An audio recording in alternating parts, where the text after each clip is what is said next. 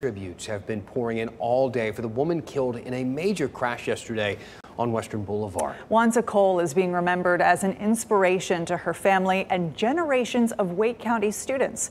WRAL's Eric Miller has the story.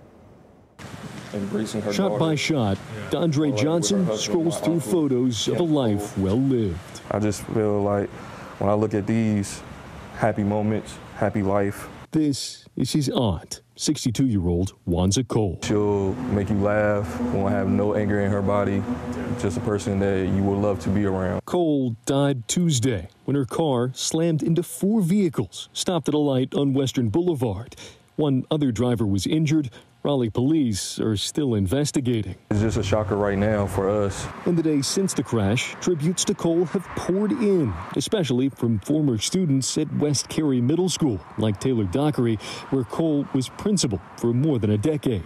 She's the only woman principal I've ever had, and also a black woman, and I think that was inspirational, being young and in middle school and seeing someone that looks like me in a place of authority and leadership. But Cole also ended her career on a controversial note, taking Wake County Public Schools to court, alleging racial discrimination when she was transferred from her role as principal of West Cary Middle to an administrative position. That case was appealed all the way to the Supreme Court in 2021, but was ultimately rejected. Cole spent the next 2 years enjoying retirement with her husband, Kenneth, before the crash Tuesday claimed her life.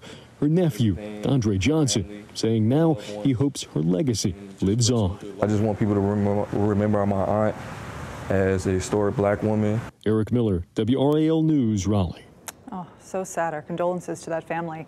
And the family does say that they are still working on funeral arrangements for Wanza Cole.